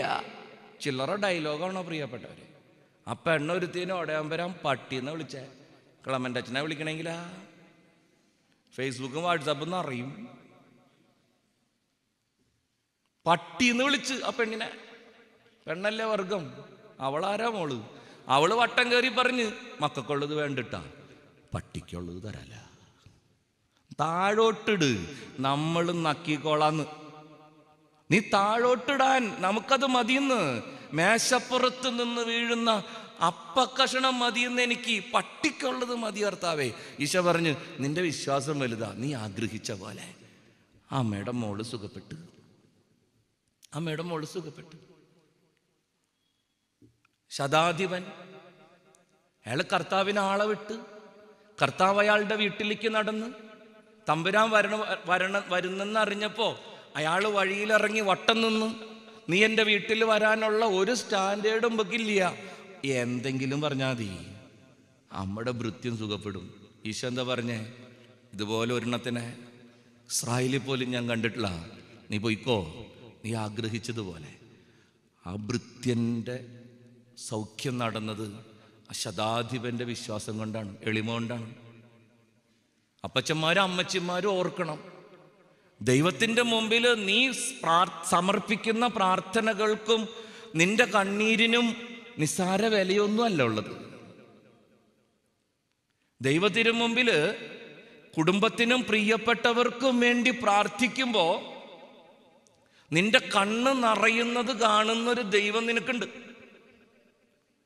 മത്തായിയുടെ സുവിശേഷം 5-ാം അധ്യായം 1 മുതലുള്ള വചനം, ആത്മാവിൽ ദരിദ്രരെ നിങ്ങൾ ഭാഗ്യവാന്മാർ. ഓക്കെ, അതിലാ വചനം ഉണ്ടല്ലോ, വിലപിക്കുന്നവരെ നിങ്ങൾ ഭാഗ്യവാന്മാർ, നിങ്ങൾ ആശ്വസിപ്പിക്കപ്പെടും.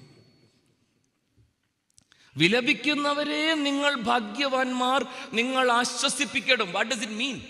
കരയുന്നവരൊക്കെ ഭാഗ്യവാന്മാരാണെന്നാണോ? ഈ കരച്ചിൽ എന്ന് പറഞ്ഞ് തമ്പുരാൻ എന്താ ഉദ്ദേശിച്ച? കാലുമ്മ മുള്ളുകൊള്ളുമ്പോ മോങ്ങണതാണ്. കാലുമ്മ മുള്ളുകൊള്ളുമ്പോഴേ എവിടെയെങ്കിലുമൊക്കെ തട്ടിപ്പൊട്ടുമ്പോ അയ്യോ പത്തോ എന്നും പറഞ്ഞ് മോങ്ങിക്കൊണ്ട് നടക്കണതാണോ വിലപിക്കുന്നവരെ നിങ്ങൾ ഭാഗ്യവാന്മാർ? അല്ലട്ട. പരീക്ഷയ്ക്ക് മാർക്ക് കുറയുമ്പോ മോങ്ങണതല്ല. വല്ലവരും മരിച്ചെടുക്കുമ്പോൾ നെഞ്ചത്തിടിച്ച് നടത്തണ പെർഫോമൻസ് അല്ല വിലപിക്കുന്നവരെ നിങ്ങൾ ഭാഗ്യവാന്മാർ. കറിക്കരിയുമ്പോ കൈമുറിയുമ്പോ അയ്യോ എന്നും പറഞ്ഞ് കരയണതല്ല ഈ കരച്ചില്. കറിക്കരിയുമ്പോ കൈമുറിഞ്ഞ് നീ മോങ്ങുമ്പോഴല്ല ഈശോ പറയണത് ഭാഗ്യവതി. അല്ലട്ടാ. വിലപിക്കുന്നവരെ നിങ്ങൾ ഭാഗ്യവാന്മാർ. എന്താ പ്രിയപ്പെട്ടവരെ ഈ വിലാപം? പ്രിയപ്പെട്ടവർക്ക് വേണ്ടിയുള്ള കരച്ചില്, ദൈവം തന്ന കുടുംബത്തിന് വേണ്ടിയുള്ള നെടുവീർപ്പ്, ഏൽപ്പിക്കപ്പെട്ടവർക്ക് വേണ്ടിയുള്ള ഗദ്ഗതം. അതിനെയാണ് ഈശോ പറയണത്, നീ ഭാഗ്യവാൻ, നീ ഭാഗ്യവതി, നീ ആശ്വസിപ്പിക്കപ്പെടും. അതുകൊണ്ട് അച്ഛൻ പറയും, പ്രാർത്ഥിക്കുന്ന സമയത്ത് പ്രത്യേകിച്ച് നിന്റെ പ്രിയപ്പെട്ടവർക്ക് വേണ്ടി ദൈവ തിരുമുമ്പിൽ നീ പ്രാർത്ഥിക്കുന്ന നേരത്ത് നിന്റെ കണ്ണിൽ എപ്പോഴെങ്കിലും ഒരു തുള്ളി കണ്ണീരൊറ പൊട്ടിയാൽ ഉറപ്പിച്ചോളണം, നിന്റെ പ്രാർത്ഥന സ്വർഗത്തിൽ ചെന്നുണ്ട്. കരഞ്ഞു പ്രാർത്ഥിക്കണവരോട് നമുക്ക് ഭയങ്കര പുച്ഛല്ലേ? മണ്ടത്തരം ചിന്തിക്കരുതിട്ടാ. കരഞ്ഞു പ്രാർത്ഥിക്കാന്ന് പറയണത് ഒരു ഭയങ്കര കൃപയാ. അനുഭവത്തിൽ നിന്ന് പറയണ അച്ഛൻ. ഏതെങ്കിലും പാവപ്പെട്ടവനൊക്കെ വേണ്ടി ഉള്ളുരുകി പ്രാർത്ഥിക്കുമ്പോ എൻ്റെ കണ്ണിൽ എവിടെയെങ്കിലും നനവ് തോന്നിയാൽ എൻ്റെ ഈശോ എന്നോട് പറയും, എത്തിയിട്ടുണ്ടാ ഇവിടെ. വിലപിക്കുന്നവരെ നിങ്ങൾ ഭാഗ്യവാന്മാർ. നിന്റെ കണ്ണീരിന് ഇമ്മാതിരി വില കിട്ടണത് എന്തുകൊണ്ടാണെന്നറിയോ? നിന്നിലൂടെ അനുഗ്രഹിക്കപ്പെടേണ്ടതാണ് അവരൊക്കെ. ഇന്നത്തെ ഏറ്റവും വലിയ ശാപം, ഗതികേട്, നിസ്സഹായ അവസ്ഥ അതാണ്. കരയേണ്ടവര് കരയണില്ലെന്നുള്ളതാണ്. ഏൽപ്പിക്കപ്പെട്ടവര് കരയണില്ലെന്നുള്ളതാണ്. അതുകൊണ്ട് അച്ഛൻ പറയണത് മറക്കണ്ട, ബലിയർപ്പിക്കുന്ന സമയത്ത് നീയും നിന്റെ തമ്പുരാനും മാത്രമായിരിക്കുമ്പോ നിന്റെ പ്രിയപ്പെട്ടവർക്ക് വേണ്ടി നിന്റെ ഉള്ളുരുകി ദൈവ തിരുമുമ്പിൽ നീ മാധ്യസ്ഥം പറയുന്ന വേളയിൽ നിന്റെ കണ്ണിൽ എവിടെയെങ്കിലും ഒരു തുള്ളി കണ്ണീര് ഉറ പൊട്ടിയാൽ, ഒരു നനവ് പടർന്നാൽ, നീ വിശ്വസിക്കണം, നിന്റെ പ്രാർത്ഥന കർത്താവ് കേട്ടിട്ടുണ്ട്. 4 അണ്ണന്മാര് കൂടി ഒരുത്തനെ പൊക്കി വീട്ടിൽ കൊണ്ടുവന്നു. അകത്ത് കിടക്കാൻ ഒരു വഴിയില്ല. അവരെന്താ ചെയ്തേ? ഉത്തരം പൊളിച്ച്, പെര പൊളിച്ച്, കിടക്കപ്പാടെ താഴോട്ടിറക്കി. തമ്പുരാൻ ഇടിവെട്ട് ഡയലോഗൊക്കെ പറഞ്ഞുകൊണ്ടിരിക്കണം നേരമാണ്. ഈ കൊട്ട വരണതൊന്നും ഉടയാൻ വരാൻ കണ്ടില്ല. ഇത് വന്ന് തലേ മുട്ടിയപ്പോഴാ തമ്പുരാൻ കർത്താവ് മുകളിലേക്ക് നോക്കിയേ.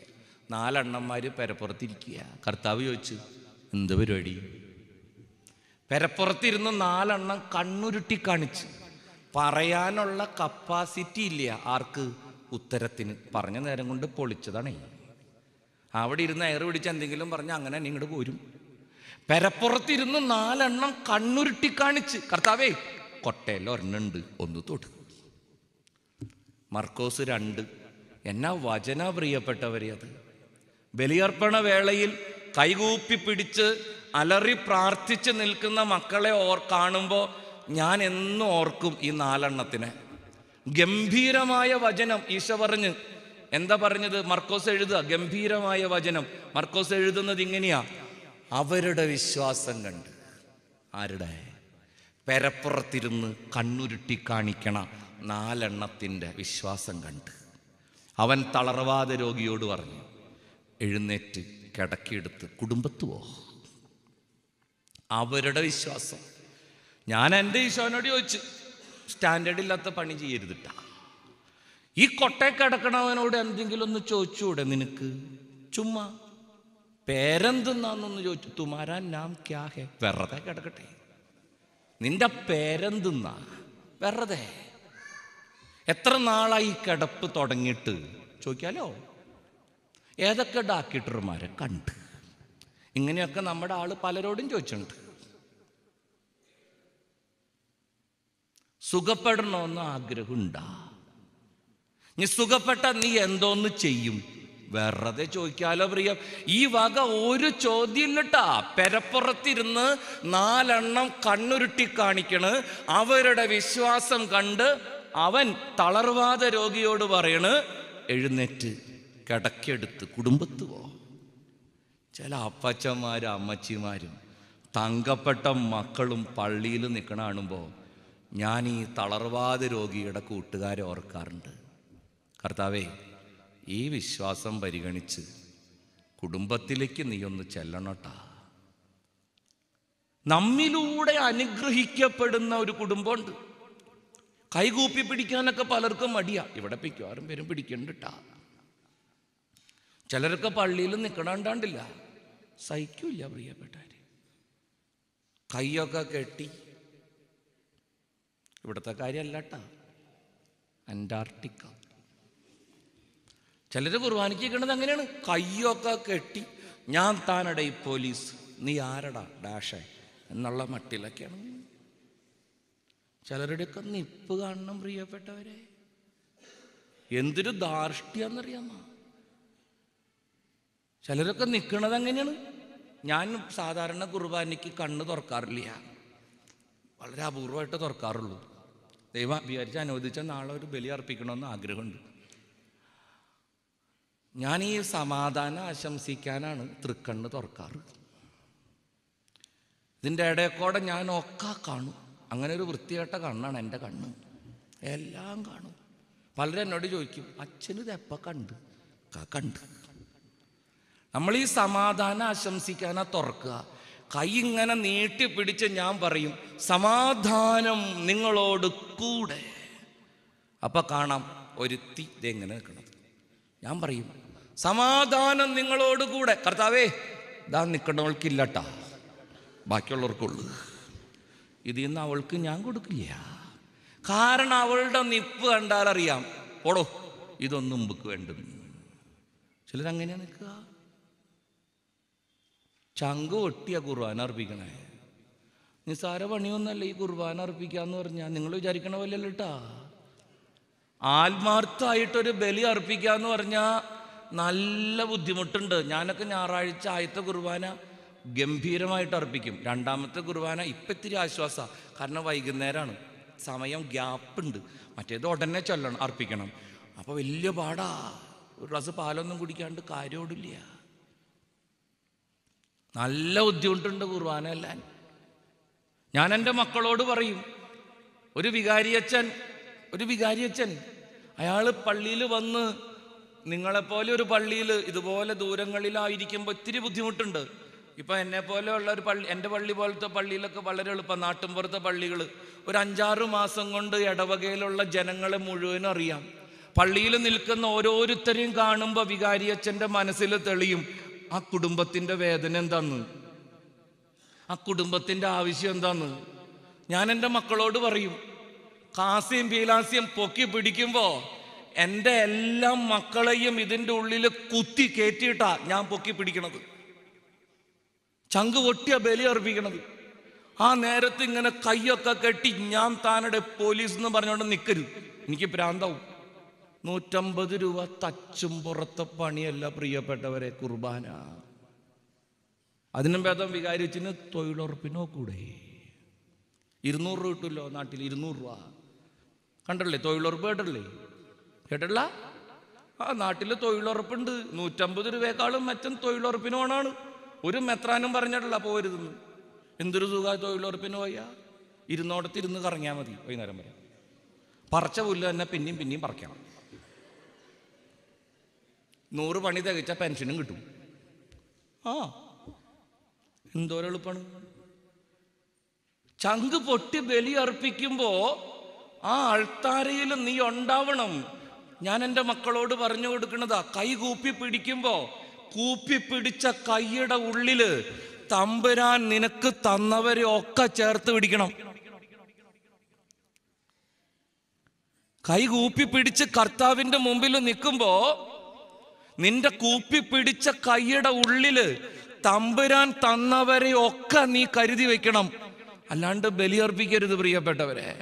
കാരണം നീ ഒരു അനുഗ്രഹമാ, നീ ഒരു കൃപയാ ദൈവത്തിന്റെ. മറക്കരുത്. ഹല്ലേലൂയ. അവർക്ക് പറ hallelujah, hallelujah, hallelujah, hallelujah, hallelujah. അവിടെ ഇവിടെ ഒന്നും ശ്രദ്ധിക്കണ്ട, കേൾക്കാൻ പറ്റണില്ലേ? ഓക്കെ. ചില ആൾക്കാർ പള്ളി കയറൂല. ഇവിടുത്തെ കാര്യമല്ല കേട്ടോ, അന്റാർട്ടിക്ക. ചില ആൾക്കാർ ജന്മത്ത് കുർബാന നടക്കുമ്പോൾ പള്ളി കയറൂല. നിങ്ങൾ കണ്ടിട്ടില്ലേ ചില പിച്ചക്കാർ പള്ളിയുടെ പുറത്ത് നിൽക്കുന്നത്? വൃത്തികെട്ടവന്മാർ. എനിക്ക് പ്രാന്താണ് ഇവരെ കാണുന്നത്. പ്രത്യേകിച്ച് റോഡ് സൈഡിലുള്ള പള്ളിയൊക്കെ ആണെങ്കിൽ ഉണ്ടല്ല, കർത്താവിനെ നിന്ദിക്കണേനൊരു കണക്കില്ലേ. ക്രിസ്ത്യാനിക്കേ ഉള്ളൂട്ടാ ഈ മെനകെട്ട സ്വഭാവം. പള്ളി കയറില്ലെന്ന്. ഇന്നാൾ ഒരുത്തൻ എന്നോട് ചോദിച്ചതാ, അച്ഛനും തൊട്ട് എപ്പോഴും പള്ളി കയറ് പള്ളി കയറ് പള്ളി കയറ്. ഞാൻ ചോദിച്ചു, എന്ത് പറ്റിയോസേ? ശ്രീലങ്കയിൽ നടന്നത് അച്ഛൻ വായിച്ച എന്ത് ബോംബ്? ഓ, പള്ളിയകത്തുള്ളവരുടെ കയ്യിൽ എന്തുള്ളതെന്ന് ആർക്കറിയാം അച്ഛാ.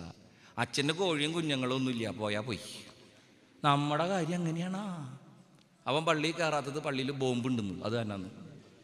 അപ്പം ഞാൻ ചോദിച്ചു, പുറത്ത് വെച്ചാൽ പൊട്ടിക്കണമെങ്കിൽ അപ്പം എന്തു ചെയ്യും? നാളൊരുത്തൻ പറയും, അച്ഛന് പറയാം പള്ളി കയറ് പള്ളി കയറ്. പള്ളിയിൽ നിൽക്കണ എത്ര പേർക്ക് ഡെങ്കു ഉണ്ടെന്ന് അച്ഛനറിയാമോ? ഞാൻ ചോദിച്ചു, ഡെങ്കുവോ? ഡെങ്കിപ്പനി, അത് കാരണമാണ് പുറത്ത് നിൽക്കണേന്ന്. ഞാനൊരു കാര്യം നിങ്ങളോട് പറയട്ടെ. ഞാൻ എൻ്റെ പള്ളിയിൽ കുറേ പ്രാവശ്യം പറഞ്ഞു, പള്ളി കയറ് മക്കളെ പള്ളി കയറ്. അറ്റാക്കായിക്ക് ഞാൻ പറഞ്ഞു. എനിക്കത് ഭയങ്കര ബോധ്യത്. വേറൊന്നുമല്ല, ദൈവത്തിൻ്റെ ആലയത്തിൽ കയറാൻ മടിക്കണവൻ്റെ വീട്ടിൽ ആണണങ്ങ ഇവൻ കയറൂലട്ടാ. കർത്താവിൻ്റെ ആലയത്തിൽ കയറാൻ മടിക്കണവൻ്റെ വീട്ടിൽ ദൈവം കയറും എന്ന് നിങ്ങൾ വിചാരിക്കരുത്.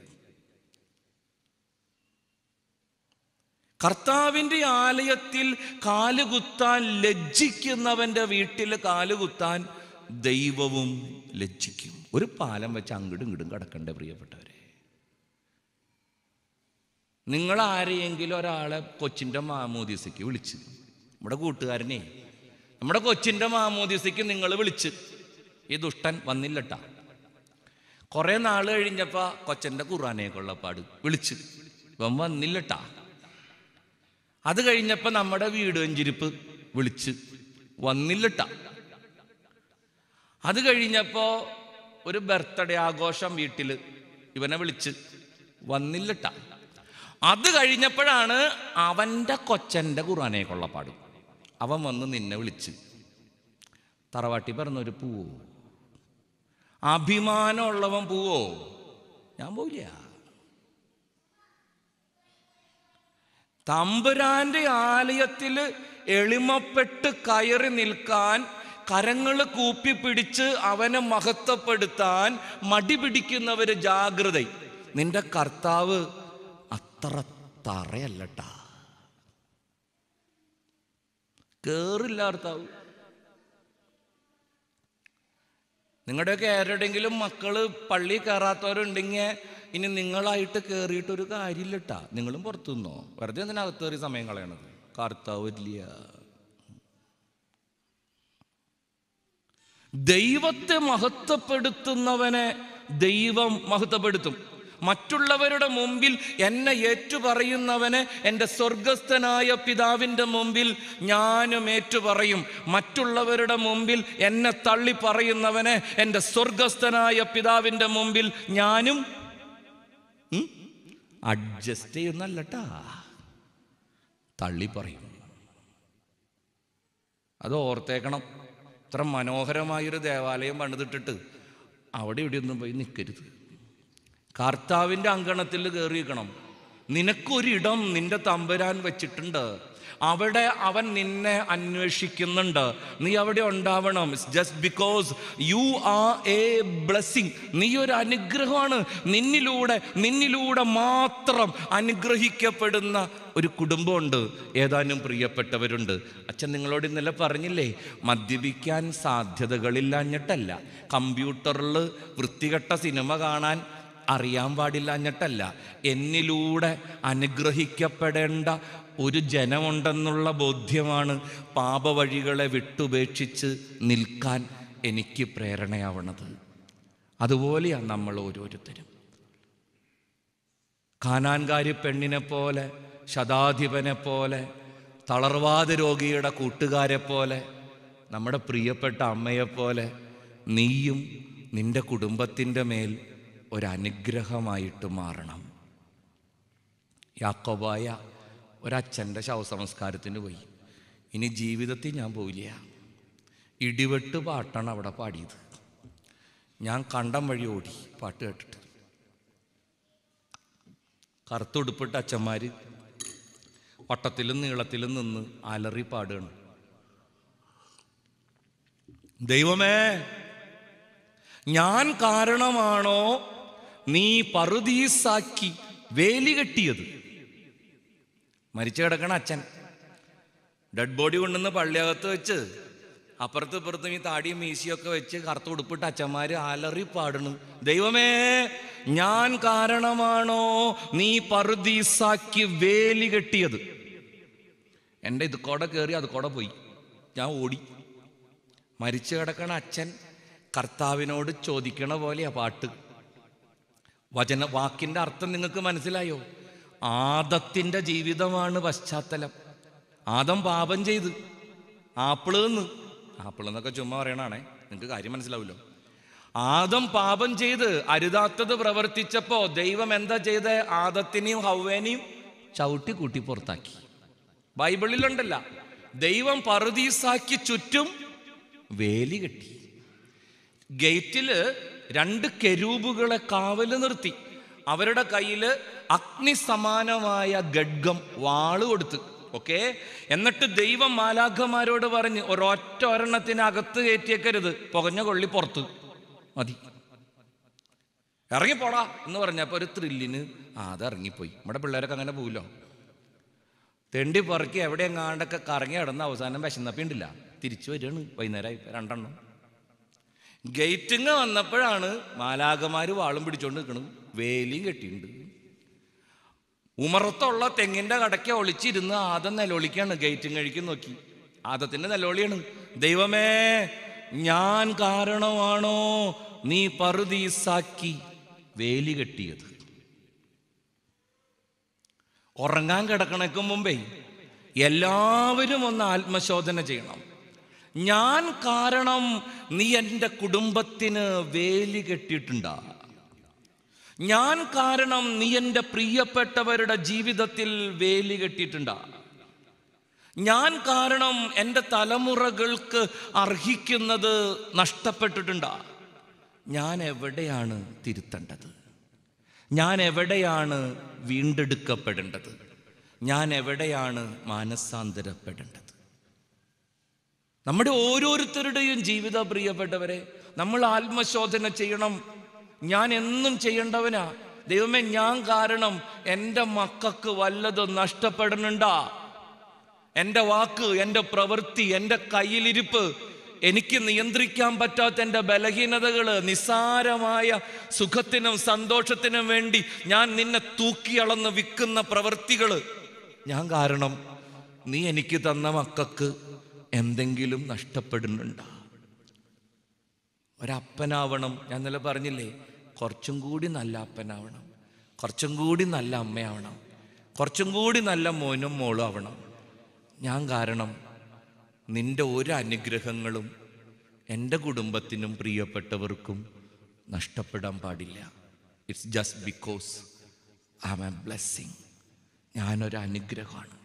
എൻ്റെ തലയ്ക്ക് പുറത്താണ് എൻ്റെ കുടുംബത്തിന് വേണ്ടതൊക്കെ ദൈവം പൊത്തിവെച്ചേക്കണത്. നോമ്പുകാലം വരട്ടോ, ക്ലെമൻ്റച്ചൻ ബാക്കി പറയുമായിരിക്കും. നീ നോമ്പ് നോക്കണത് നിനക്ക് വേണ്ടി മാത്രമല്ല. സമയത്തിനും കാലത്തിനും നീ ബലിയർപ്പണത്തിന് അണയുന്നത് നിനക്ക് വേണ്ടി മാത്രമല്ല. നീ ഏതെങ്കിലും പാവപ്പെട്ടവന് ഒരു ഗ്ലാസ് പച്ചവെള്ളം കൊടുക്കുന്നത് നിനക്ക് വേണ്ടി മാത്രമല്ല. നീ ജീവിതത്തിൻ്റെ പാപവഴികളിൽ നിന്ന്, ബലഹീനതകളിലും ഇടർച്ചയുടെ സാഹചര്യങ്ങളിലും നിന്ന് മാറി നടക്കുന്നത് നിനക്ക് വേണ്ടി മാത്രമല്ല. ഞാൻ ഓടുന്നത് ലക്ഷ്യമില്ലാതെയല്ല എന്ന് പൗലോസ് പറയും. ഞാൻ മുഷ്ടിപ്രയോഗം ചെയ്യുന്നത് വായുവിൽ പ്രഹരിക്കുന്നത് പോലെയല്ല. വ്യക്തമായൊരു നിയോഗം നമ്മുടെ ജീവിതത്തിൽ ഉണ്ടാവണം. കർത്താവിനോട് വാശിയോടെ പ്രാർത്ഥിക്കണം. എൻ്റെ ത്യാഗം നീ പരിഗണിക്കണം. എൻ്റെ വേദനകൾ നീ പരിഗണിക്കണം. എൻ്റെ കണ്ണീരിനെ നീ നിസ്സാരമാക്കരുത്. ബൈബിളിൽ എൻ്റെ പ്രിയപ്പെട്ടവരെ പ്രാർത്ഥിച്ചവർക്കൊക്കെ കിട്ടിയിട്ടുണ്ട്, കരഞ്ഞവർക്കൊക്കെ തടഞ്ഞിട്ടുണ്ട്. ആരാ വാങ്ങാണ്ട് പോയത് ബൈബിളിൽ? പ്രാർത്ഥിച്ചവർ, കരഞ്ഞ് നിലവിളിച്ച് പ്രാർത്ഥിച്ചവർക്കൊക്കെ കിട്ടി. പഴയ നിയമം മുതൽ അങ്ങോട്ടുണ്ട് ഇഷ്ടം പോലെ. ആ ഹന്നപ്പെണ്ണ് തമ്പുരാൻ്റെ മുമ്പിൽ എന്നാ പെർഫോമൻസ് ആയിരുന്നു. അവളുടെ നിലവിളി കണ്ടപ്പോൾ ഏലി വിചാരിച്ച് സ്മോൾ അടിച്ചേക്കാന്ന്. ആ അങ്ങനെയല്ലേ എഴുതി വെച്ചിരിക്കണേ. മദ്യപിച്ചിട്ട് പള്ളിയിൽ വരരുതെന്നാണ് പള്ളിയിൽ അച്ഛൻ പുരോഹിതൻ ഈ പാവത്തിനോട് പറഞ്ഞത്. സ്മോൾ അടിച്ച് പള്ളിയിൽ വരരുതിട്ടാ, ഇത് പെർഫോമൻസ് നടത്താനുള്ള സ്ഥലമല്ലെന്ന്. ഹന്ന പറഞ്ഞു, എൻ്റെ ഗുരോ മദ്യപിച്ചിട്ടല്ല, എൻ്റെ ചങ്ക് തുറന്നു വെച്ചതാ എൻ്റെ തമ്പുരാൻ്റെ മുമ്പിൽ. എനിക്കൊരു കൊച്ചില്ല ഗുരോ, എൻ്റെ ദൈവത്തിൻ്റെ മുമ്പിൽ എൻ്റെ വേദന. ഏലി പറഞ്ഞ്, നീ വിഷമിക്കണ്ടട്ടാ, അടുത്ത വർഷം ഈ നേരത്ത് നീ ഒരു അമ്മയായിരിക്കും. അവൾക്ക് കിട്ടിയില്ലേ? ബൈബിളിൽ നിലവിളിച്ചവർക്ക് ആരൊക്കെ കിട്ടാണ്ടിരുന്നേ? എല്ലാവർക്കും കിട്ടി. കണ്ണീരിൻ്റെ മുമ്പിൽ പിടിച്ചു നിൽക്കാൻ പറ്റാത്തൊരു ദൈവം നമ്മുടെ ദൈവം. അങ്ങനെ പറയാം. ഇവിടെ ഉണ്ടല്ലോ എവിടെയും കണ്ട് കർത്താവിൻ്റെ ഉത്ഥാനം. നടുക്ക് തന്നെയുണ്ട്. ഞാൻ ഈ ഈസ്റ്ററിൻ്റെ അന്ന് വല്ലാണ്ട് പ്രേമിക്കണ ഒരു പെണ്ണുണ്ട്, തെറ്റിദ്ധരിക്കരുത്. എനിക്ക് അവളോട് ഒടുക്കത്തെ പ്രേമമാണ് അന്നത്തെ ദിവസം, ഈസ്റ്ററിൻ്റെ അന്ന്. മറിയം മഗ്ദലിന. വെളുപ്പിനെ എഴുന്നേറ്റ് അവൾ കല്ലറയിലേക്ക് ഓടിയെന്ന് പറയണേ. അങ്ങനെയല്ല വായിച്ചേക്കണേ? കല്ലറയിൽ ഓടി അവൾ ചെന്ന്. എന്നിട്ട് അവളെന്താ ചെയ്ത? കല്ലറയുടെ അടുത്ത് നിന്നിട്ട് അവൾ കല്ലറയുടെ പുറത്ത് കരഞ്ഞുകൊണ്ട് നിന്നു. സൂപ്പർ കരച്ചിലായിരുന്നു. കല്ലറയുടെ പുറത്ത് മറിയം മഗ്ദലേന കരഞ്ഞുകൊണ്ട് നിന്നത്രേ. ഇങ്ങനെ പറയണേ. ബൈബിള് വ്യാഖ്യാനിക്കുന്നവർ ചുമ്മാ തമാശയ്ക്ക് പറയുന്ന കാര്യമാണ് കേട്ടോ, തമാശയ്ക്ക്, ഒരു കൗതുകത്തിന്. എന്നാൽ അതിലൊരു കാര്യമില്ലെന്ന് എനിക്ക് തോന്നി. ഈ പെണ്ണൊരുത്തിയുടെ ഒടുക്കത്തെ കരച്ചിൽ കേട്ടിട്ടാണ് അത്രേ അകത്ത് കിടന്ന നമ്മുടെ ആള് കുറ്റിയും പറിച്ച് പുറത്തേക്ക് വന്നത്. തുണി എടുക്കാൻ പോലും മറന്നു എന്ന് പറയണേ. വിത്തൗട്ട് വരവ് വന്നേ. കാരണം പത്രോസ് എന്നപ്പോൾ തുണി മടക്കി തലയ്ക്കാൻ ഭാഗത്ത് വെച്ചിട്ടുണ്ടായിരുന്നു. ആ പാഷൻ ഓഫ് ക്രൈസ്റ്റ് സിനിമയിൽ കണ്ടില്ലേ? കർത്താവ് എഴുന്നേറ്റ് പോണത് വിത്തൗട്ടാണ്.